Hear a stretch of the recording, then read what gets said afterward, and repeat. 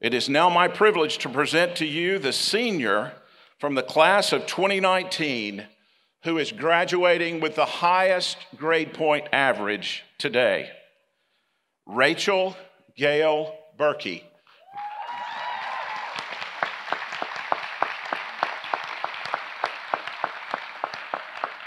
It has been the tradition for some time that the senior with the highest GPA serve as the person introducing our guest speaker. And Rachel, we invite you to come and introduce Dr. Brunson to us at this time. Thank you, Dr. Helms. It is my pleasure to be able to introduce to you our speaker for the day, Dr. Andrew Brunson. Andrew Craig Brunson was born in 1968, the first of 7 children. He graduated from Ben Lippen School and later earned a Bachelor of Arts degree from Wheaton College in 1988.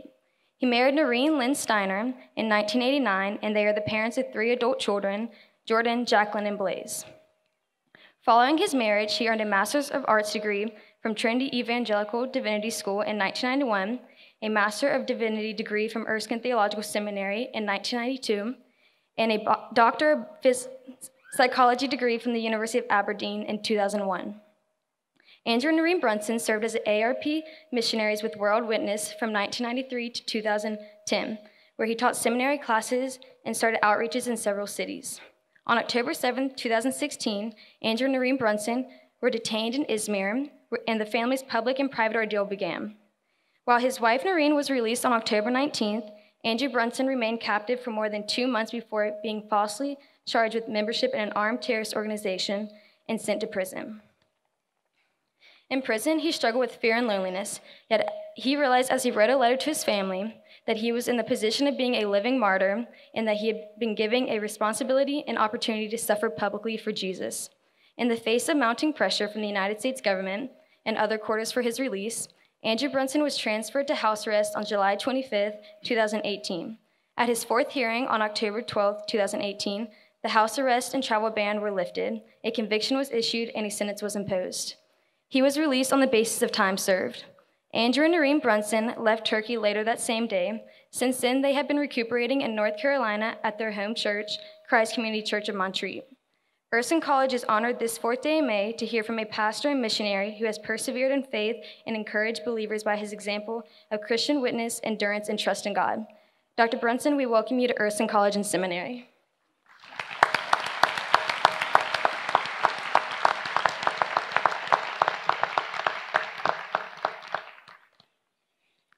Happy to be here on this special day.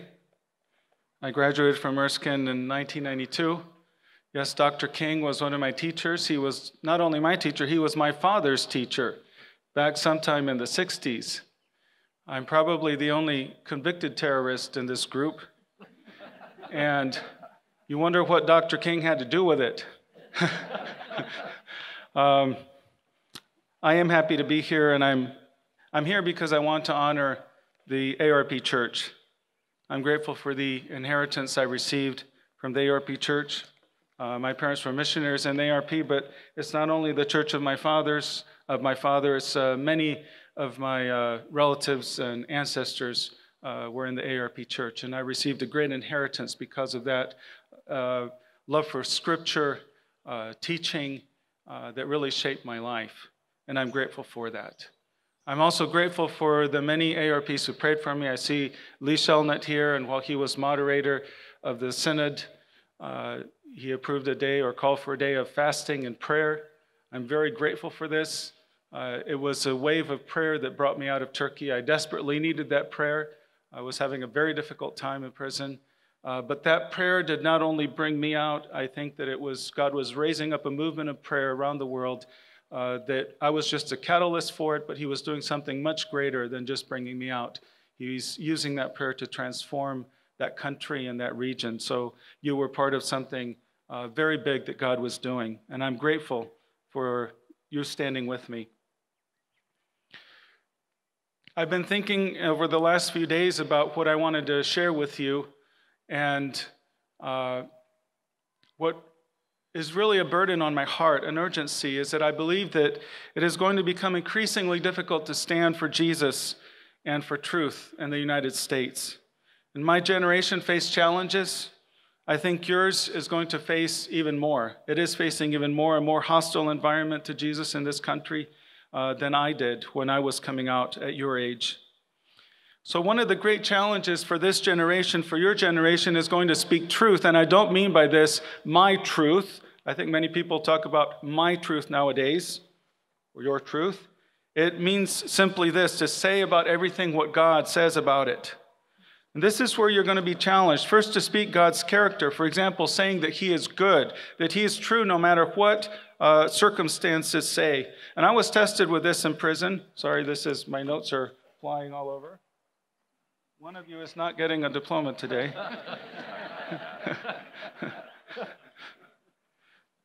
So are you going to say about God's character what he says about it, that he is good in all circumstances? I was tested with this in prison. And if our nation continues to go down the path that it is on now, then God will bring discipline and judgment, I believe. And this is going to cause offense in many people, offense towards God and offense towards his people. Will you say about God that he is good, that he is just, that he is true in all that he does in those circumstances when there's a hostile environment? Along with saying the truth about God's character, it's saying about everything what God says about it. And this is especially important in the areas of holiness and morality. And this is where you will face the immediate challenge to stand for God. There's a spiritual battle going on behind many of the issues of our day. Who's going to define truth? Who will define morality? Who will define identity? And if you stand for Jesus, then there's a growing likelihood that society will marginalize you, look down on you. Maybe it will mean a loss of prestige, losing your job, and maybe worse. Persecution is coming, and I'm really sorry to tell you this on your graduation day, but there's good news, and the good news is that God wins in the end. And so does everyone who's with him, everyone who stands on his side, everyone who sticks with him. But my deep concern is that we're not ready for it, that your generation is not prepared for what you will face. And we need to be prepared to stand for God in difficult circumstances. To do that, you have to have the right mindset, the right perspective, the right expectations. And I know about this. It's a great danger not to be prepared. I know about it because I wasn't prepared for prison. I had a very difficult time. I broke many times. And one of the reasons I struggle so much in prison, and there are a number of factors involved in this that I can't go into, but one of them is that I didn't have the right mentality. I was prepared for some things. I counted the cost. We had many threats over our time in Turkey. If you want to be popular, then you don't try to start churches in a Muslim country. So we were not popular. I was shot at once. I had many threats over the years. My family did. We worked with refugees near a war zone. So I thought I was relatively seasoned and tough in some ways, but prison was beyond me. I hadn't counted the cost of this, so I was surprised, and I did make it through, but I would have struggled less if I'd been better prepared.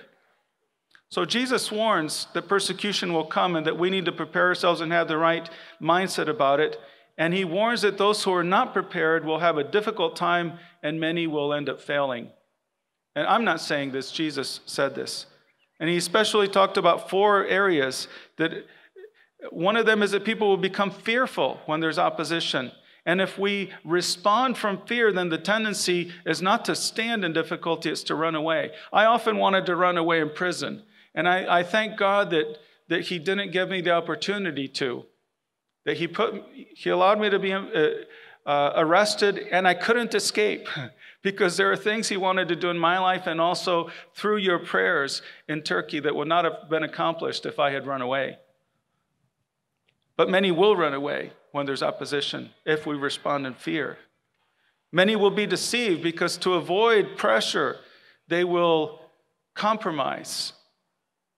Many will be offended at God because he doesn't intervene and save us always. There's no guarantee when it comes to persecution what the outcome will be.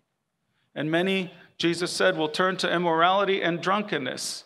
Why? Because this is a way to escape difficulty and pressure. So we need the right mindset. But beyond this, we need to have hearts that are devoted to God. And this is what I really want to emphasize today. The only way you can maintain the perseverance and the courage necessary to stand for God in difficult times is by focusing on loving God. This was a message of Jesus to the church at Ephesus. If you want to read it later, Revelation chapter 2, and this side of Ephesus was just an hour away from our home in Turkey. And Jesus had nothing to criticize about the church in Ephesus. He said a lot of good things about them. He says they were devoted to truth. But he did say something that was very sobering. He said, you're doing everything right, but except that your first love has become cold. So they had a commitment to truth, but they were missing the heart of Jesus. And this should be sobering to us, especially because in the ARP church, we tend to focus on doctrine, and the Presbyterians really focus on doctrine, on theology and right belief, and this is very important. But the heart is actually even more fundamental and is more elusive. And Jesus said that the most important thing, the fundamental, foundational thing is to love God with all your heart, soul, mind, and strength. To love Him with all that you are. And this is what will make you willing to pay the price and to persevere in difficult times. In 2007, I started to run after God in a new way. I wanted more intimacy with Him. I wanted to taste His presence. And at that time, I'd been a missionary for 14 years. We'd already been working in church planting, started a couple of churches. I had a PhD, this theological training. And yet I felt a real need in my heart, in my life, for more of God. And I started looking for more. And as I ran after God and tried to cultivate that devotion for Him, this changed my ministry, and God actually gave me more.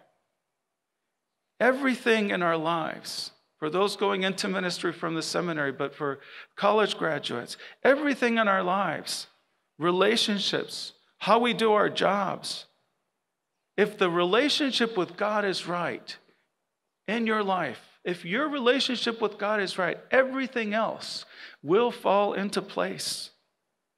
Everything else flows from that vertical relationship. So I had run after God's presence for years. I tasted His presence. I was focused on intimacy with God. But prison tested my love for God. The question was, would I survive prison? Not just physically, but would my heart survive it? And my love for God was tested. And at one point, I broke very badly. I was suicidal. And I read something that sobered me up about the valley of testing. Every one of you is going to be tested in life. And many are tested and they don't make it. They don't pass the test. They may end up going to heaven, but they miss out on becoming what God wanted them to be. And they end up having a life with no fruit.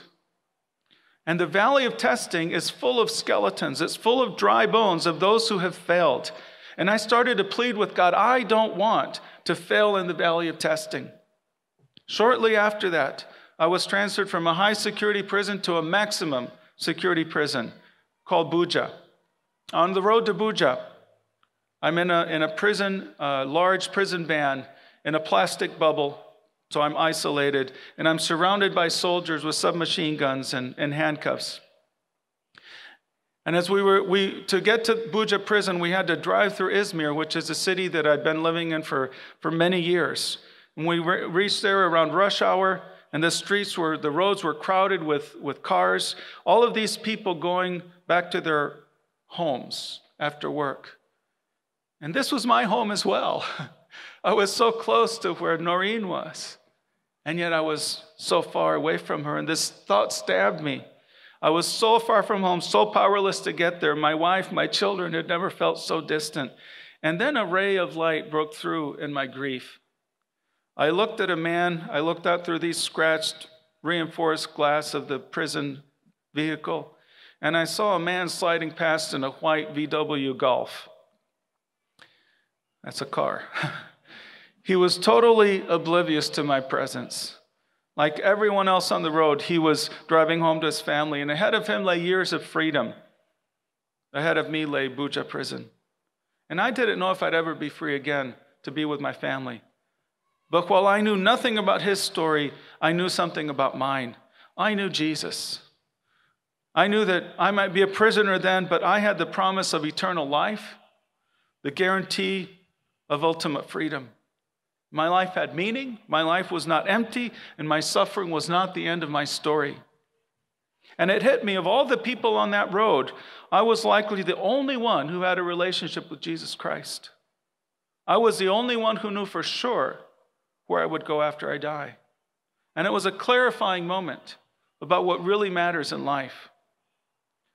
Some of you here may not be believers. Some of you may be no closer to Jesus than the Muslims on that crowded road in Turkey. I don't assume that just because you're graduating from Erskine College that you're a follower of Jesus Christ. But maybe, I hope this will be a clarifying moment for you then about what is most important in life. After I arrived at Buja prison, I made a decision. I couldn't do much to gain my freedom. I'd been trying for a year and nothing was happening. But I could fight for my spiritual life, because if I didn't survive spiritually, if I did not keep my heart pointed towards God, turned towards God, if I didn't hold on to my faith and my relationship with Him, then everything would be lost. And I determined that I would pursue God, even in my weakness, even in my doubts, even with my questions and my brokenness. And this marked a turning point for me. There's nothing more important than loving God. This includes feelings, a love for Him, but it's much more than this. It's devotion, it's obedience, it is a pursuit of God. And it doesn't happen automatically. When I was younger, I was sure that by the time I was an old man in my 50s, which I've reached that now, that I would be super spiritual. I'd be deeply in love with God because I'd be older, and of course that would have happened to me. Well, I do love God, but it didn't happen automatically.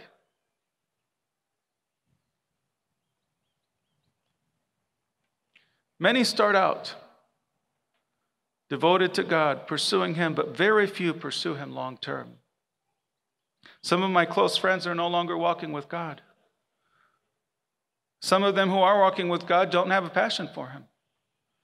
And seminary grads, I'd especially say to you, it's very likely that a number of you will drop out of ministry because of burnout, spiritual burnout. If you don't keep your relationship with God fresh, if you don't pursue Him, you can be a casualty.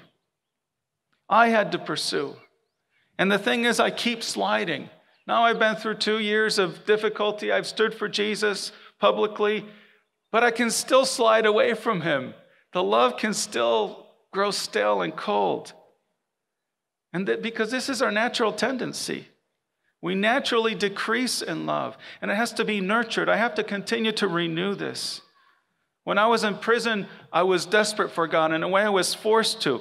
I'm glad to have escaped prison, and yet there's actually something I miss from that terrible ordeal. The conditions of imprisonment, the isolation, the threats, the fears. It drove me to cling to God as never before in my life. Those things also brought a rare clarity about what really matters. And my everyday in prison became consumed with seeking God and drawing close to Him. And now I'm free, and I'm very grateful for my freedom. But I miss being so completely dependent on God. And I want to recapture that desperate seeking I had then. I graduated from college in 1988. Our commencement speaker was a man named Chuck Colson. I don't know if you've heard of him, but he was one of the very influential Christian leaders of his generation. And it was an honor to have him speak at our commencement. But I don't remember a word he said. I'm sure it was very good and it was very important. But I was thinking about other things as you are today. I don't remember what he said. But I do remember what he stood for. It was his life more than his words that affected me. So I wasn't invited to speak today because I graduated from Erskine Seminary or because I'm a great speaker. It's because of what I went through, because of what I endured and came to represent. And I expect that very few of you will remember anything that I say today. But I hope that what I stand for will remain with you. I think one of the reasons I went through prison was to be made an example. I did not choose to go to prison. God chose me for this assignment, and I was broken. I can talk a lot about my weakness, but I moved from weakness to a place where I stood to declare the gospel publicly in a hostile court. I know what it's like to be afraid. I know fear, and I know what it means to stand for God in spite of fear. And I did it because I love God. Insofar as I am known, I want to be known as an unapologetic, unashamed lover of Jesus Christ. Towards the end of my first year in prison, I was called suddenly into a court session where I was charged with attempting to overthrow the Turkish government. It was an automatic 3 life sentences in solitary confinement with no possibility of parole. And this meant that I would never get out. I'd never be with my wife and children again. And I had been climbing upwards out of brokenness. I had made that decision to pursue God no matter what. But this knocked me down hard. Around 2 weeks after this, I wrote a song, just out of my heart, my cry to the Lord. One of the verses says this: I want to be found worthy to stand before you on that day, with no regrets from cowardice, things left undone. To hear you say, well done, my faithful friend, now enter your reward. Jesus, my joy, you are the prize I'm running for. This became my main prayer. I want to live in such a way that I have no regrets when I stand before Jesus. And I sang this every day for the rest of my time in prison. Regrets in heaven. Hold on for 2 minutes, I'm almost done. Regrets in heaven. Are there regrets in heaven? I think there are. Not that we carry the burden or weight of regrets, because there'll be great joy.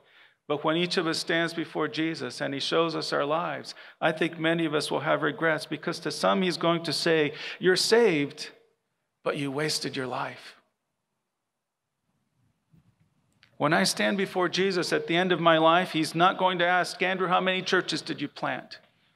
How many people admired you? How many people did you speak to? Those things don't impress him. He will evaluate me based on one thing: my heart response to him. This is the standard. This is the measure. Did I love Jesus? But when I say he will evaluate me based on my heart response, I'm not talking only about my feelings towards him. What I think, what I do, what I say, all of this is included. If I love Jesus, then I will be willing to stand for him, even if it costs me.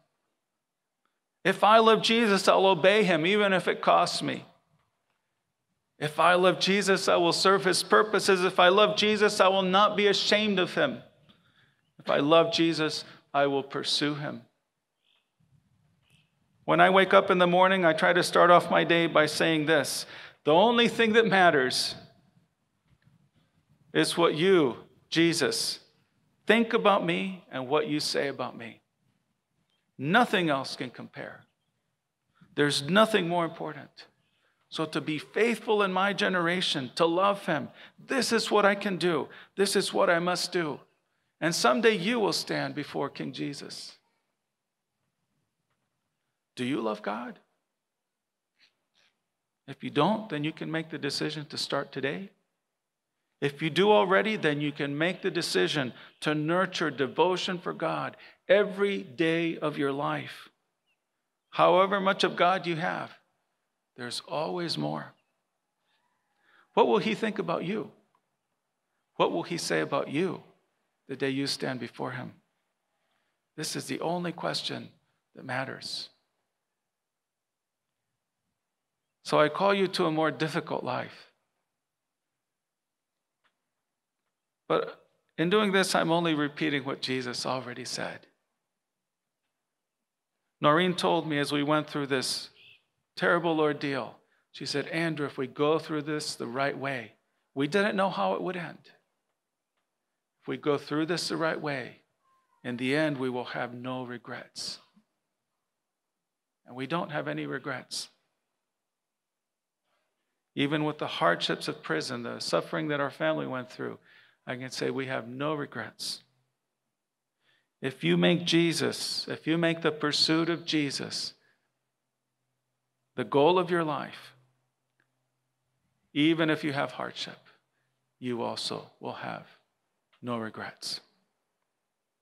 I want to finish by praying over you the prayer that I prayed in prison for myself and for my family every day in my second year.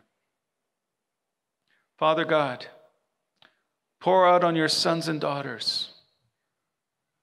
Pour out on us, your sons and daughters, the courage, the strength, the confidence, the perseverance, the endurance, and the steadfastness of Jesus, that we may run the race set before us and finish well, purified in the fires of faithful obedience, tested and found worthy of Jesus, the King of glory. May God bless you.